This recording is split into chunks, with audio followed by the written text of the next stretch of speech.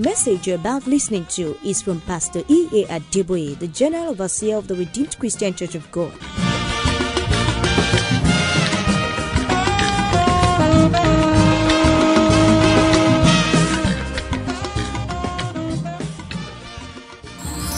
In Ezekiel 37, verse 11 to 14, Ezekiel 37 from verse 11 to 14, the Bible says, God opened the graves, brought us out, the dead out, and the Spirit of God in us caused us to live again. There is a God, the God of all flesh. Not only can he raise the dead, and thank God for the testimonies we have heard, he can reverse the irreversible. He can do something that will cause even the man with the greatest faith to say, only the Almighty can do this. I don't know if you had the testimony yet. There was a daughter of mine that the doctor said there's no way she could ever have a child. Relatives of the husband told her, stop worrying yourself. Your wife has no womb. You know the story. And then God spoke. He said, there's someone here. They said, you have no womb, but you are going to produce a set of twins. She knew she was the one, so she grabbed it. And she became pregnant. Went to the hospital. The doctor checked and said, I don't know what is happening. You're not supposed to be pregnant. But I see a baby in you. She said, no, not a baby. My father said, twins. Cut a long story short, went back 3 months later. Doctor said, yes, we can see twins. She went abroad because they don't want anything to tamper with the baby to deliver. And they said, no, we don't want her to go through labor. Let this thing be by cesarean operation. So they put her to sleep and brought out the twins. And the husband told the doctor, I don't want any more child. This just seal the womb. We're okay now. When she woke up, and everybody around were looking at her, what's going on? And she said, well, where are my children? They said, your children are over. But the surgeon said, I've performed thousands of operations. This is the first time I'm bringing out a set of twins where there is no womb. I'm sure you heard the testimony before, at least those of you who are old. That's several years ago, almost 20 years ago now. But that's not the miracle now. I got a phone call from her not too long ago. Daddy, I want to bring my twins to greet you. I said, good, bring them. I've not seen them for a long time. And she came. And I was expecting the twins who by now should be in the university. But she was carrying brand new set of twins.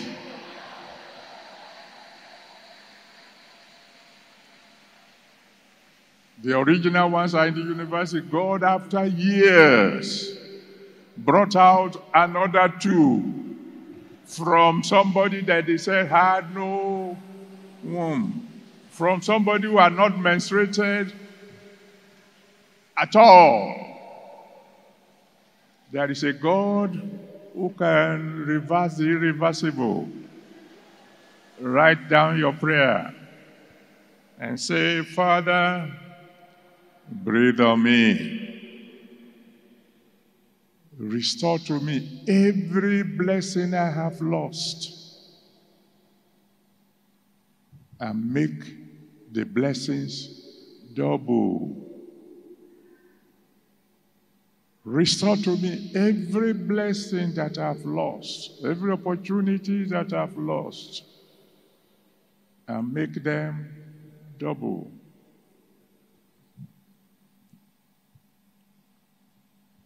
And then, point number 4. Like that young man mentioned, breathing on me can mean the beginning of Holy Ghost power.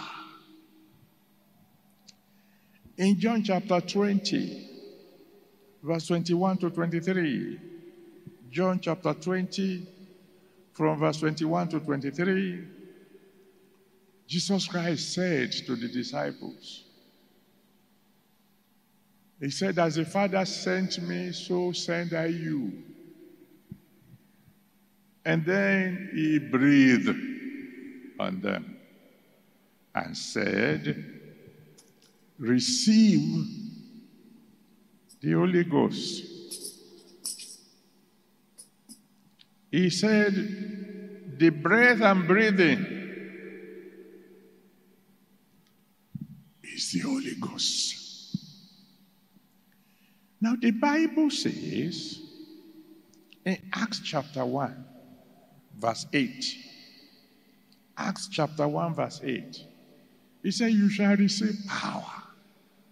When the Holy Ghost is come upon you, you shall receive power.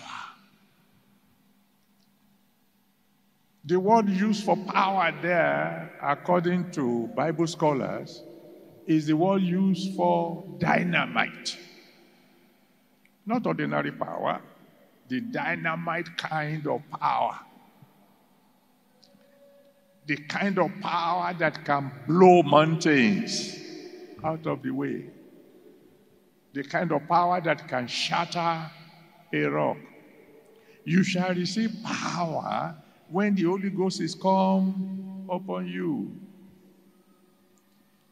So that just like the Father sent the Lord Jesus Christ, according to Acts chapter 10, verse 38, Acts chapter 10, verse 38, how God anointed Jesus with the Holy Ghost and with power, who went about doing good and healing all that were oppressed of the devil, for God was with him. Fresh air is saying to you and I, from now on, we will receive power. Power to go about doing good. Power to begin to raise the dead. You heard the testimony of that young man. There are others. As a matter of fact, I was expecting quite a few of them who had raised the dead since the last time we met.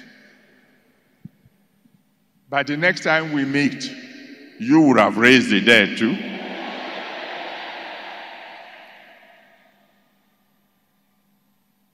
But when he's talking about fresh air, he's talking about peculiar power. You know, in Mark chapter 19, verse 11 to 12, Acts chapter 19, from verse 11 to 12, the Bible said God performed special miracles by the hand of Paul, so that from his body, aprons and handkerchiefs were taken to the sick. The sick got healed, and the demons left them. Each time I hear the testimonies of the handkerchiefs that we have blessed, the oil that we have blessed, being used to perform miracles, I thank God. But I have good news for you. Very soon,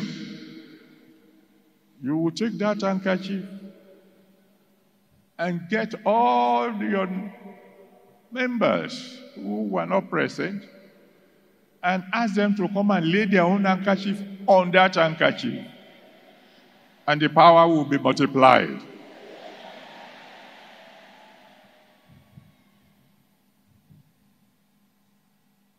I am believing God for you, that as you breathe in the power of God, the fresh air of God tonight, there will be so much power in you that the impossible will become easily possible. I'm sure you remember the story of a girl, of a sister, who was pregnant in America, and the baby was too big to come naturally. And when the doctors wanted to consider her for operation, they tested the blood, and they discovered that she had a very peculiar blood, that if she's ever caught, she will bleed to death, that her blood can never clot. Her blood can never stop flowing. So they had a problem. What do we do? If we open her up, she will bleed to death, and we will save the baby. If we don't open her up, the baby can't come out because she's too big. And the mother came. And I prayed. And the Lord said, anoint 2 handkerchiefs for her. I didn't know why it is 2, but I did. She traveled to America, gave the daughter one of the handkerchiefs. By the following morning, the handkerchief had disappeared. They searched everywhere, they couldn't find it. So she said, well, thank God I have 2. So the second one, she tied it so tightly around the hand of the daughter that anybody who's going to remove this one will probably need to do something special. To cut a long story short, you know the testimony. The doctors have said we can no longer wait. By tomorrow morning, 10 a.m., we are going to perform an operation in order to save the baby. There's nothing else we can do. Well, the baby arrived at 9 a.m. before they can perform the operation. I am believing God for you after this fresh air. Your handkerchiefs will perform extraordinary miracles. So your prayer number 4, Father, please breathe on me so that I can be empowered to overflowing. Breathe on me so I can be empowered to overflowing. Number 5, fresh air could mean second wind. I explained that one to those who came to the Holy Communion yesterday. I will explain it again because of those of you who are not around. I said, when you are running a long race, a marathon, occasionally you get to a stage where you are so tired, you feel you could not continue. You almost stop. But as you are breathing heavily, somehow, a power you didn't know you had in you, a kind of reserve, will surge forward. And then you begin to run again, and you run stronger and faster, and finish the race successfully. That new surge of energy, we call it getting a second wind.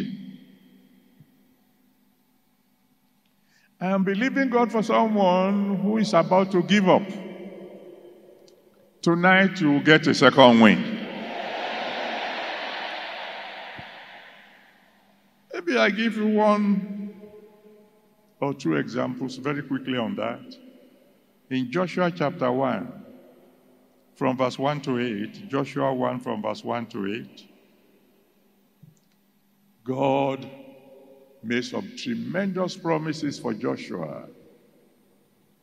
Nobody will be able to stand before you all the days of your life. That's what God told him. And then by the time we got to Joshua chapter 6, you see him performing very well. Joshua chapter 6. He was able to lead the people. They made just one shout and the wall of Jericho fell. But then came Joshua chapter 7. And we found Joshua on his face. Because a small city called Ai has defeated the whole nation of Israel. He didn't know what to do next. He was flat on his face. But then came Joshua chapter 8. You can read the whole story. And God gave him a second wind. And from that moment onward, Joshua never failed again.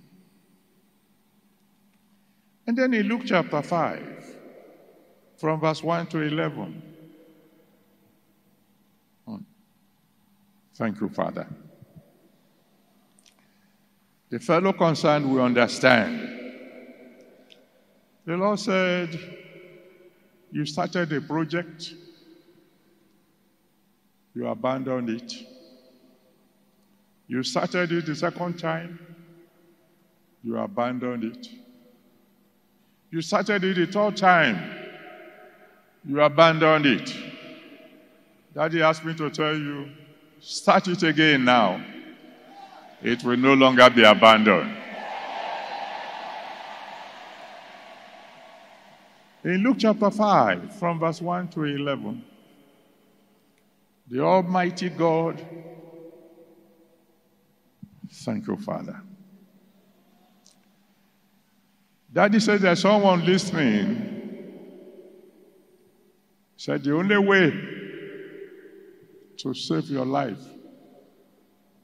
is to give you 2 brand new lungs. He said you can receive it right now.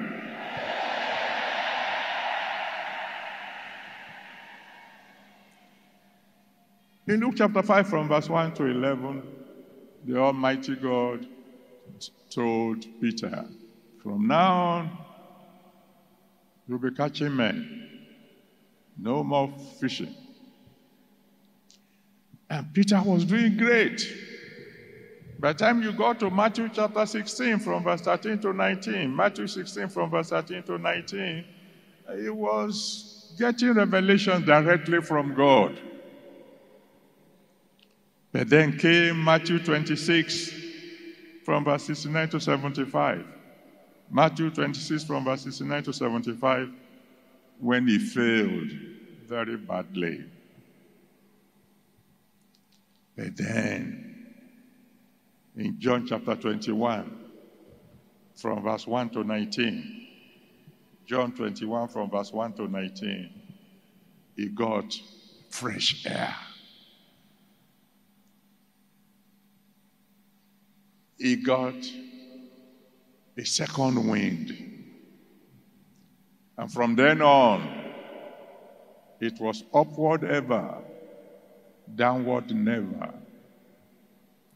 So you're going to pray your prayer number 5. Father, breathe on me. Give me a second chance. Give me a second wind so that I will never fail again. That brings us to point number 6. Fresh fresh air could mean adding petrol to fire.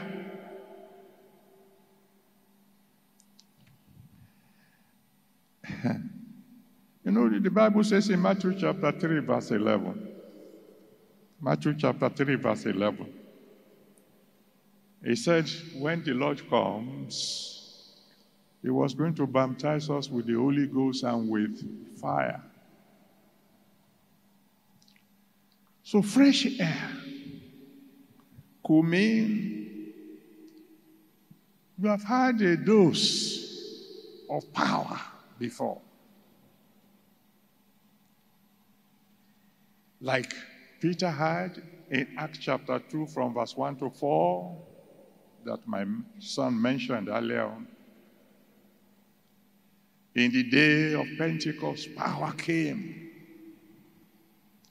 And with that first dose, Peter was able to go into action. His destiny was activated. He preached a single sermon and won 3,000 souls. With that single dose, it was powerful enough to make the lame walk. Acts of the Apostles chapter 3, from verse 1 to 11. Acts 3, from verse 1 to 11. You know the story of the lame man by the beautiful gate. After which he preached another sermon, and he won 5,000 souls. Acts chapter 4, verse 4. Acts chapter 4, verse 4. But then, in Acts chapter 4, from verse 23 to 31, Acts 4, 23 to 31, the wind blew again. A second time. The house was shaken. Peter got a second dose of power. And with that, he was able to preach yet another sermon. And he won multitudes. Second dose of power. Thank you, Father. The Lord asked me to tell somebody, he said, relax. That which is frightening you has been blown away.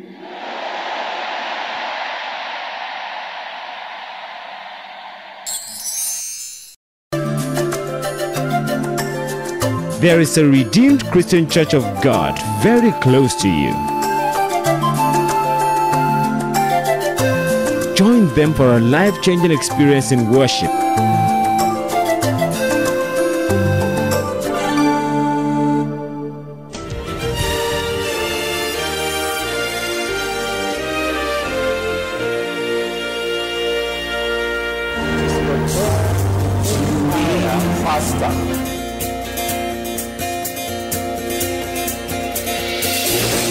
Please join us on this same station at this time for another wonderful experience as Pastor E.A. Adeboye exposes the deep mysteries in the Word of God.